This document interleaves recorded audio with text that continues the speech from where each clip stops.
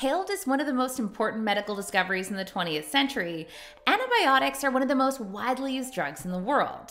However, it's becoming increasingly clear that antibiotics can have some unintended consequences, particularly in the gut microbiome. So in this video, let's take a deep dive into the complex relationship between antibiotics and the gut microbiome.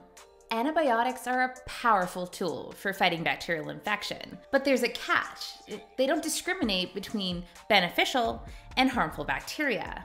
That means when you're taking antibiotics, you could be killing off some of the good bacteria that comprises your gut microbiome. This can compromise the gut microbiome, changing its composition and leading to negative side effects. Disruptions in the balance of the gut microbiome can have negative effects on your health.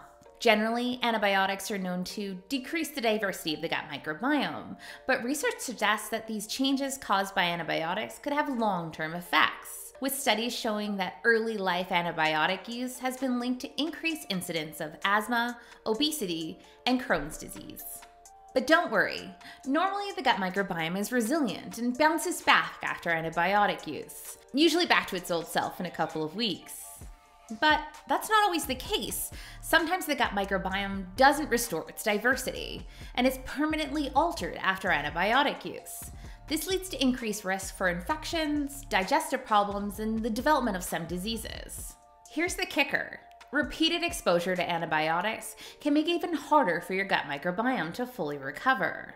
This is because each round of antibiotics further disrupts the gut microbiome's delicate balance. In some cases, it can take the gut microbiome months or even years to fully recover, and in some rare cases, it may never fully recover.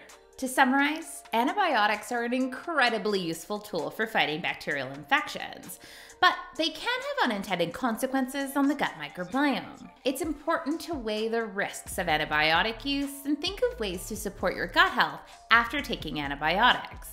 Thanks for watching. If you want to read more about this topic or know where this information came from, check out the link in our description to our blog. And if you want to know more gut health tips or more gut educational content, connect with us on social media.